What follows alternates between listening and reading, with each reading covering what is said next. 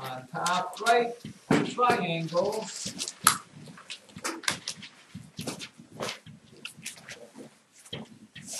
And the little subheading on the bottom is area of triangles.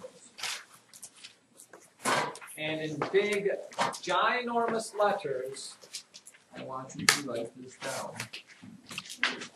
The area of a triangle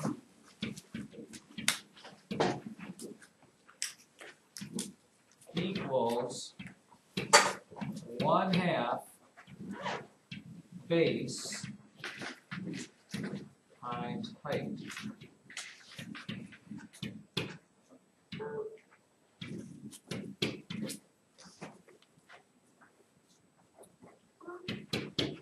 Now usually we abbreviate it so that it looks like this. Area, we put a little t there so you know it's a triangle. 1/2 base height. This, God bless you, is something you need and should have committed to your memory. I will tell you, beyond the shadow of a doubt, where people go wrong very, very often is they forget that it's 1/2 base times the height. 1/2 base times the height. So you need to make sure you get it in your head that that's what it is, 1/2 base times height. Now, in math, a very, very important concept is, notice how this doesn't say 1/2 length times width. Okay, it is not 1/2 length times width, it's 1/2 base times height. And that is because in math, when math people use base and height as the things you're multiplying together, those two things, they must form a right angle with each other. They must form a right angle. The base and the height have to form a right angle. So I am going to draw a triangle here.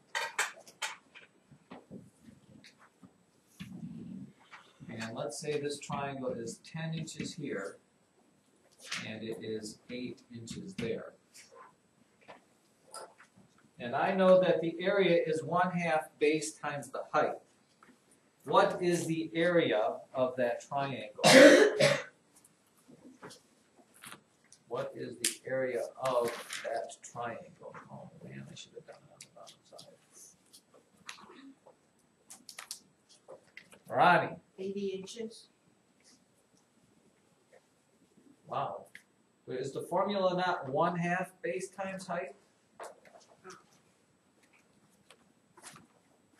What is the area of that triangle? Ephraim? 40 inches. Incorrect. Olivia? 20 inches. Incorrect.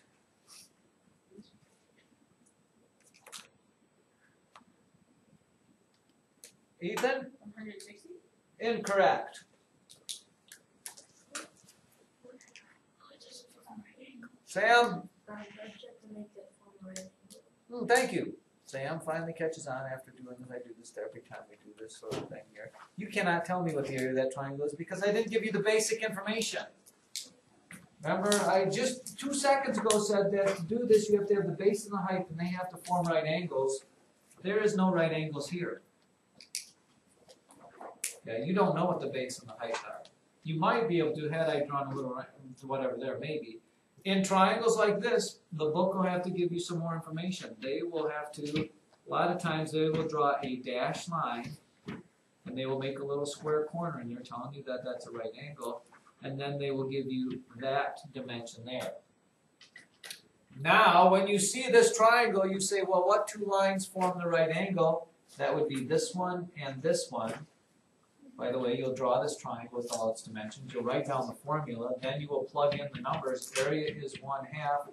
What is the base and the height? 6 and 10.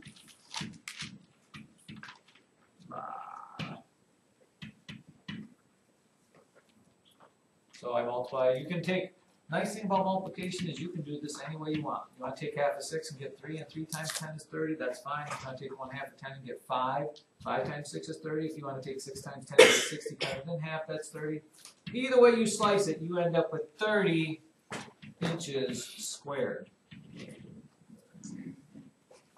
30 inches squared, because it's 1/2 base times the height. Now we've got that out of the way, let's look at another one. How about this one?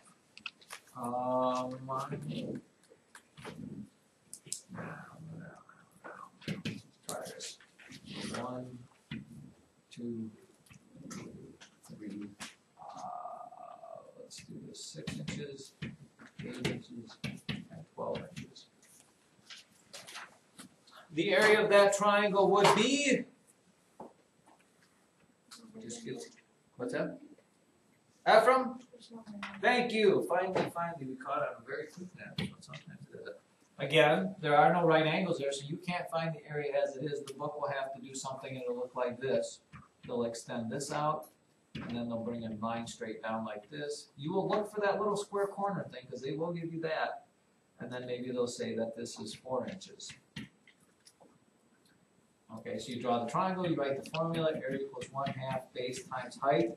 What are the base and the height of this triangle? What two lines form the right angle? Olivia? 6 and 4. Don't worry about this little piece here. It doesn't matter that you extended it. It's still 6 times 4. So area equals 1/2 6 times 4. And what is half of 24? 12 inches squared.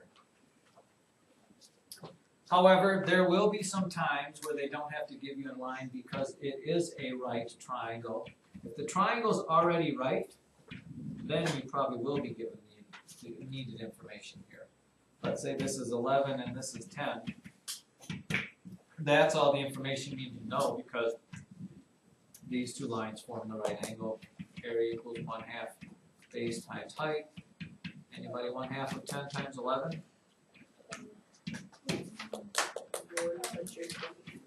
Half of 10 is 55. 5 times 11 is 55. So 55 inches squared. Or maybe they'll have the triangle and it'll be turned like this. A lot of times when we hear the word base, we always think it's the bottom number. That's not necessarily the case. If you have a triangle that looks like this, let's say this is 8 and that's 9, and this is 11. What two numbers am I going to put in my formula for the area of a triangle? The two that form the right angle are 8 and 9. Area equals 1/2 of 8 times 9. And again, I need to see all of this when you do your work. Don't just give me an answer. I need the formula. I need the picture of the triangle. I need to know. What is half of 8 times 9? 36. Make sure you label these as inches squared or whatever it is, units squared. Do you think we have a handle on the area of the triangle thing? Yes. I don't know about that. I will tell you that children continue, no matter how many